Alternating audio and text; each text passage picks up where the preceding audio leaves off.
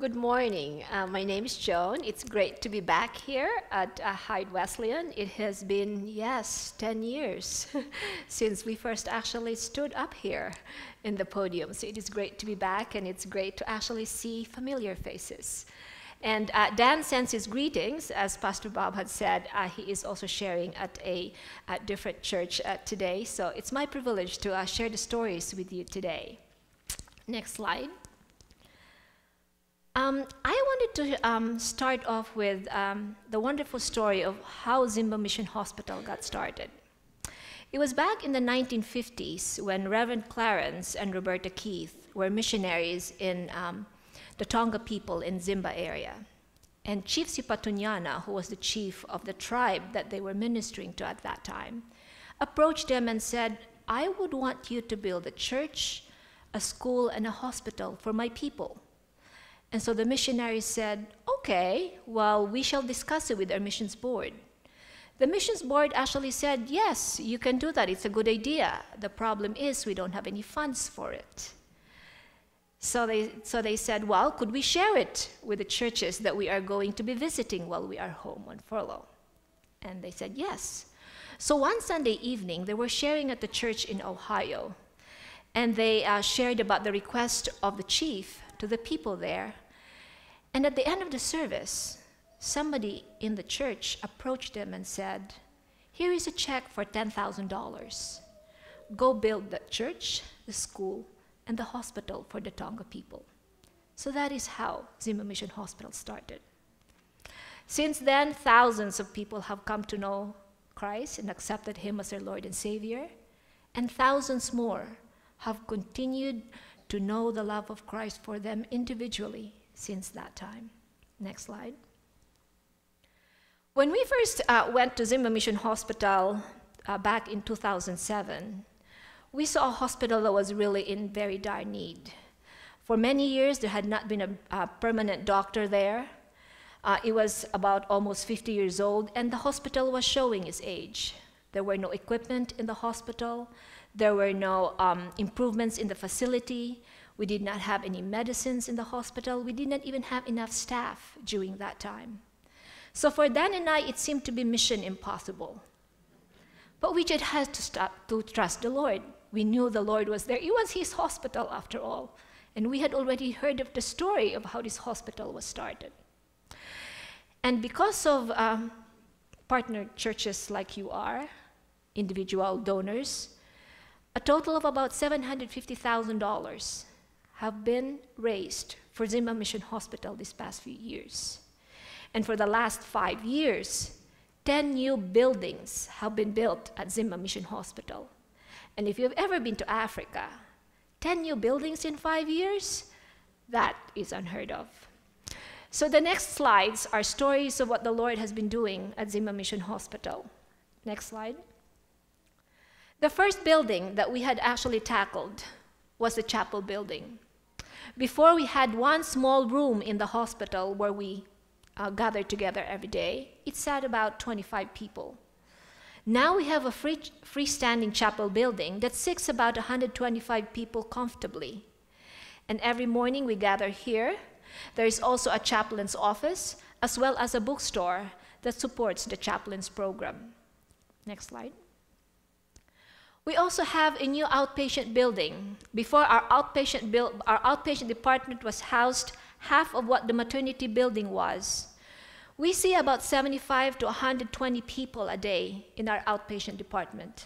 So now, having this facility that was completed in 2012, we are now in a much better facility. In this building, we have the HIV clinic, the TB clinic, the dental clinic. We have a 4-bed emergency room, which is not really very common in Zambia. We also have the outpatient pharmacy, as well as a physiotherapy department. Next slide. The generator building was completed in 2012. The national electric grid in Zambia is very poor. We have about from 6 to 8 hours of power outages every day. So this really puts our patients in a very dangerous situation. When I have patients in the ward that are on oxygen, when there's no power, there's no more oxygen. When there are babies in the incubator, there's no more heat given to them. Midwives, when they deliver at nighttime, there's no electricity. They have to bring out the candle, and they deliver babies by candlelight. Patients that are being seen in the outpatient department that have traveled for days to go there, when there's no power, they don't have any x-rays, they don't have any labs, and they have to wait for hours or even days for them to get those tests that we need. So this generator building was really such a blessing for us. The generator was donated by Samaritan Spurs in Boone, North Carolina. And a group of electrician volunteers from ITEC, which is based in Montoursville, Pennsylvania, came to install this generator for us to use. And just like that, all of those challenges that we had before had lessened tremendously. Next slide. We also have a maternity rehabilitation project. That was actually one of the projects that we had pushed for when we were back 5 years ago on furlough. Before, we only had one delivery bed. So when we actually have two ladies that are ready to deliver, it's like a race. They will actually have to beat each other so that they get first dibs on this delivery bed. So now with our new maternity ward, we have 5 delivery beds. We have 12 postnatal beds. We even have a 4 neonatal ICU, which we never had before. Next slide. We have also built our chaplain his own chaplain's house. Without doubt, the chaplain has the most important job of anybody in the hospital. And to show our appreciation to him, we built him his own house. And what's nice about this house is that it is actually within the hospital campus. Before, when we needed him at nighttime, he had to ride his bicycle to come to the hospital. But now, we just knock on his door, and he comes and ministers to us and the patients as needed. Next slide. Because of the generosity of people, our initial maternity rehabilitation project actually raised about $130,000. And from that project, we actually were able to build a new antenatal ward. The women that come to deliver at Zimba Mission Hospital, they come from very far places. So when they develop complications during their pregnancies, it always becomes an emergency because they have to travel so far away. So with the new antenatal ward, we get to admit them and monitor them through the last stages of their pregnancy to make sure that mother and baby will have a good outcome at the end of that pregnancy. Next slide. And we have this storage building that we had built at Zimba Mission Hospital. And you might actually say, well, why would you have a storage building? We get a lot of 40-foot containers delivered at Zimba Mission Hospital that contains equipments and supplies. And we were kind of like wondering, how could we use these containers since it is just sitting in our yard? And really, it's hard to use those containers as storage because if you've ever been inside of that container, when it is 100 degrees outside, it is very hot in there. So nobody would want to go into those containers. So we said, I'm sure we could actually do something with these containers. So what we did was that we used these containers as the building blocks. They are actually the walls of this very big storage container that we have now. And it is where we actually stage. When we have equipments that come or when we have supplies that come, this is where we store all of those for the hospital. Next slide. And for the past 2 years, we have been concentrating on our diagnostic center. So one of those buildings was the new radiology building. Before, our radiology as well as our lab department was actually in one small room. So now we have this freestanding radiology building that houses the X-ray services, ultrasound, EKG, as well as echocardiogram. Next slide. And inside of this radiology building is a new X-ray machine. Our X-ray machine was so old, it was probably about 30 years old. It really needed to retire. And so one of our supporting churches in Williamsport, Pennsylvania said, well, we might be able to help you with that X-ray machine. So they had actually raised $40,000. And so we got a new X-ray machine for our new X-ray building. And the gentleman in this picture, his name is Bill Wright. He is actually a biomed engineer, so he graciously came and said, I can help you install that new X-ray machine. Next slide. And this is the new lab building. This is the 10th of the last ones that we had built, and it was finished in March of this year. Next slide. And you might actually say, oh, I was talking about the containers that come to Zimba Mission Hospital. And one of these containers was actually one from Beatrice, Nebraska. And the reason why I bring it up is because it was one of those stories that we just kind of like heard of. And one of our visitors actually said to us, the hospital that I used to work in Nebraska is closing because they are building a new facility also within their town. And we are not going to be able to use the equipment as well as the furniture in this old hospital. Well, we could always sell them in eBay, but if you're going to be able to use them, you can come and gather them. And it just so happened that there was a gentleman in Nebraska who actually ships these containers to Zambia multiple times a year, and he says, well, if you could fill up a 40-foot container, I will send it to Zambia. And so that's what we did. We went to this old hospital, and everything in that hospital that was not in use, we took it to Zimba. And that was really how we were able to furnish our new outpatient building, as well as the new maternity wards as well. Next slide. For the last several years, really for the last 10 years, Dan and I have only been the 2 doctors at Zimba Mission Hospital permanently. So it's always a joy when we have people come to share in the work with us.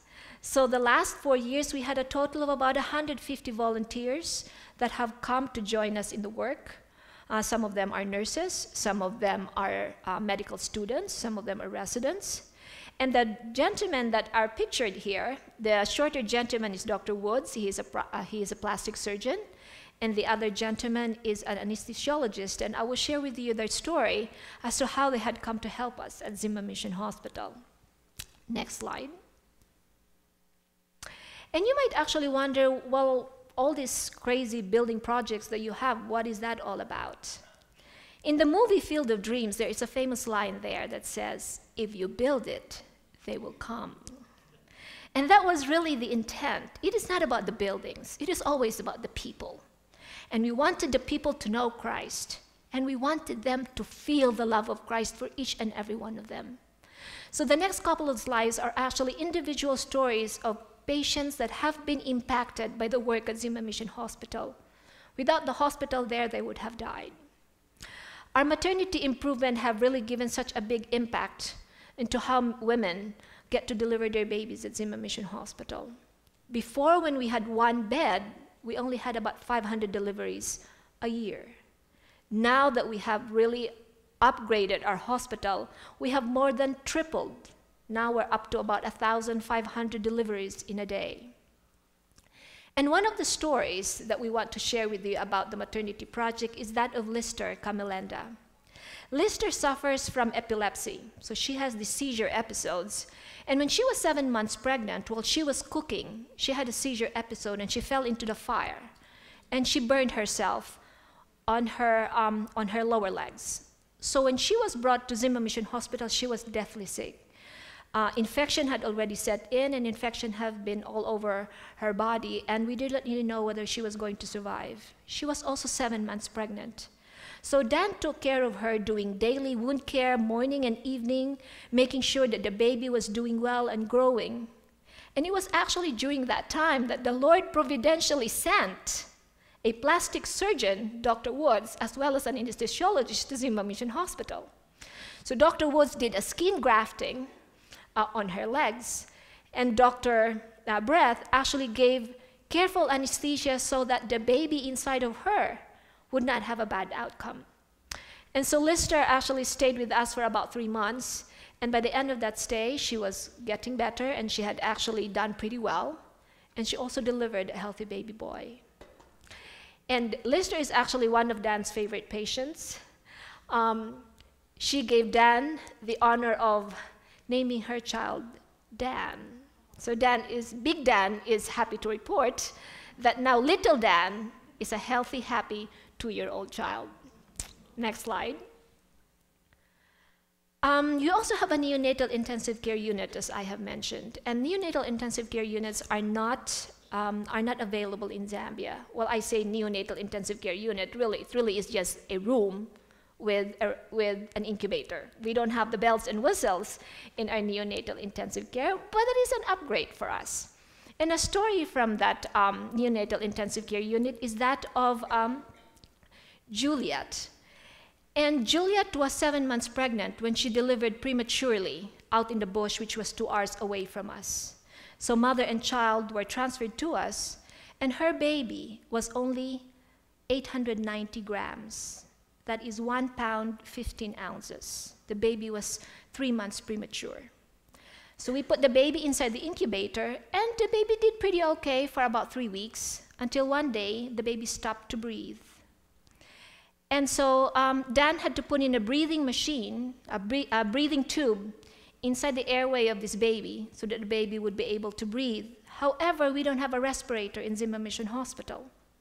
So what Dan did was that he actually taught Juliet to manually squeeze an ambu bag and manually breathe for her child. So she started at 2 o'clock in the morning, and when Dan did rounds the following day at around 10, 11 o'clock in the morning, he was surprised that baby Juliet was alive and kicking and pink. Apparently, Juliet and her family had taken turns throughout the night to squeeze this bag so that this child would actually breathe. And so Dan was able to extubate this child, and the baby stayed in the incubator for 70 days. And when the baby was 2 kgs, or 4 pounds and 4 ounces, the baby was discharged. And she's doing well up to today. Next slide. Oh, actually, could you go back to that other slide? At the bottom of the slide, there is a baby with a Pumani bubble CPAP. That's one of the new gadgets that Dan has for his neonatal intensive care. As I've said, we don't have any respirators in Zambia. So Rice University in Texas actually developed a Pumani baby CPAP. And basically, what that one is, it will breathe for the child without having to have tubes down their throats. Respiratory failure is one of the most common reasons why severely premature babies do not survive. So if we could actually put them in this Pumani CPAP for the first 4 days of their lives, they have equal chances of getting better and living fruitful lives, just like those babies that have all the bells and whistles that you guys have here in America. And Pumani is actually a Nanja word for to breathe. Next slide. Zambia has the 2nd highest cervical cancer rate of any country in the world. During our first term, I usually get a lot of these women in my ward who get admitted for end-stage cervical cancer. And by then, there's really nothing that I could do. I give them pain medication, and that's it.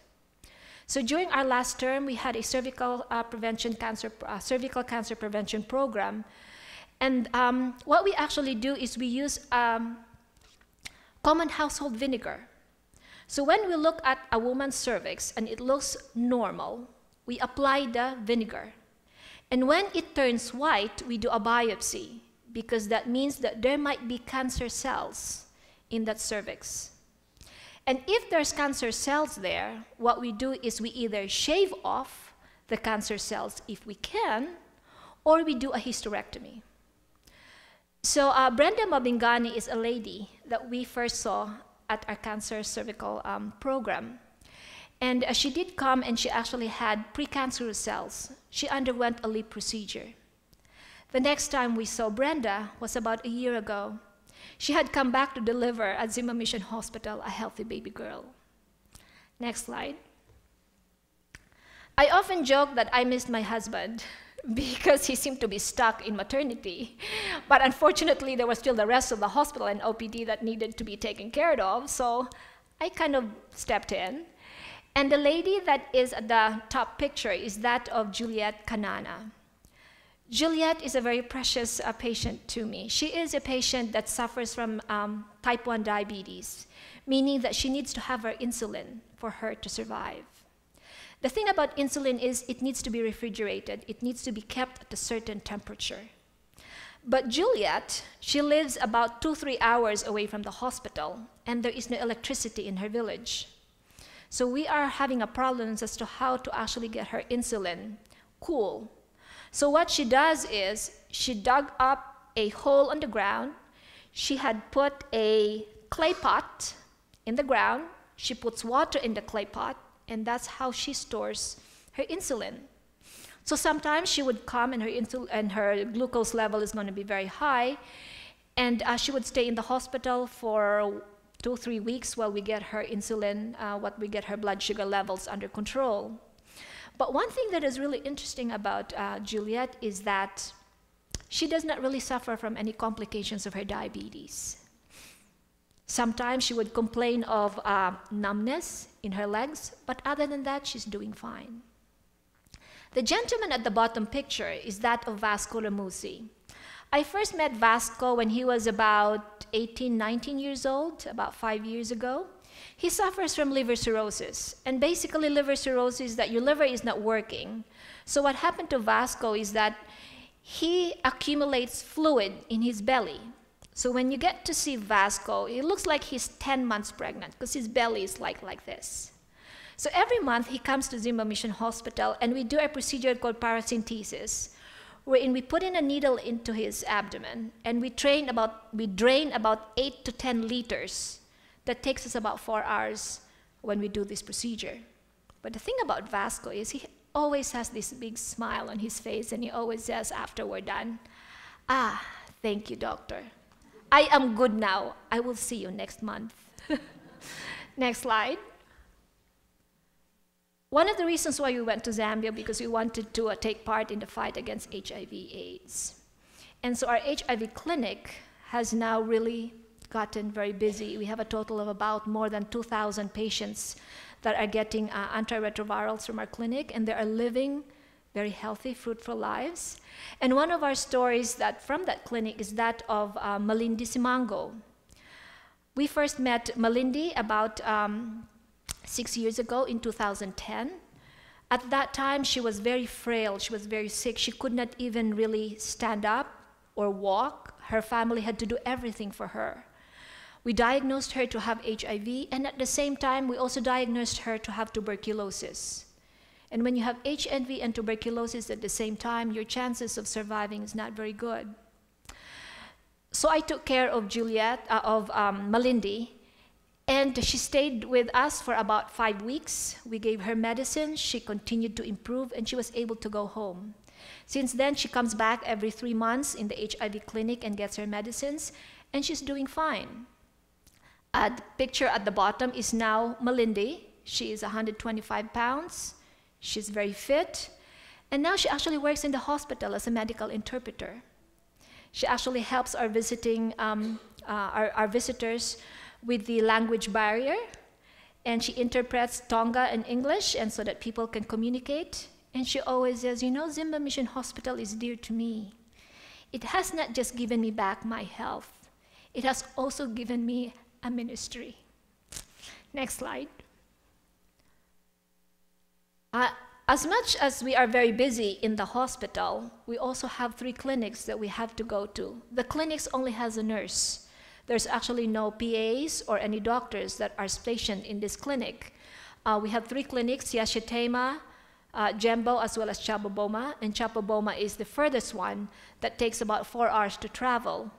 But patients and staff there are always grateful when we come together with the dental clinic because we are offering them services that they would otherwise not have. Next slide. People are always asking us, why is it that you do what you do? And it's only because of one thing, and that is because of Christ. So every day we have a chapel service, Monday to Friday at 8 o'clock in the morning. We never start anything at Zimba Mission Hospital without having Christ in our lives, because we know we cannot do anything at Zimba Mission Hospital without Him. Next slide. We also have the Jesus film in the chapel service. And if you know about the Jesus film, it is telling about Jesus' story in His own words in the heart language of the people that we are sharing it with. With us, it is in Chitonga. And it is still quite amazing to us that until now, people would come and say, "Doctor, you never told us Jesus speaks Chitonga." Next slide. And we also have our Bible distribution project. And basically, this is the Bible that is written in the heart language of the Tonga people. And they are always thankful for these Bibles because bookstores are not readily available in Zambia. And so when we give them these books, it is like you have opened up a new world for them. And that is why this one is a very precious program that we have. Next slide. We are back now in the US for about a year. We are doing our church talks. We have about 40 churches that support us. This fall, we are planning on doing 20 churches. And then from middle November, December, January, we're planning on taking off for a rest and renewal. And hopefully by February, we will be able to do the rest of our church talks and go back to Zambia, maybe in June of next year. Next slide. I have shared with you stories of what is going on in Zimba Mission Hospital. It is our testimony that the Lord is there and He wants it to continue. It is also my testimony that the Lord has already given us the resources to continue His work. We don't really even have to look for it. He already has given us. And when we, you and I, as Christians, choose to live our faith in a very tangible way, the kingdom of God is proclaimed on earth as it is in heaven. For Dan and I personally, we would like to thank you. It has been our privilege to work on your behalf as medical missionaries at Zimba Mission Hospital. The work there is really not possible without your support. Thank you.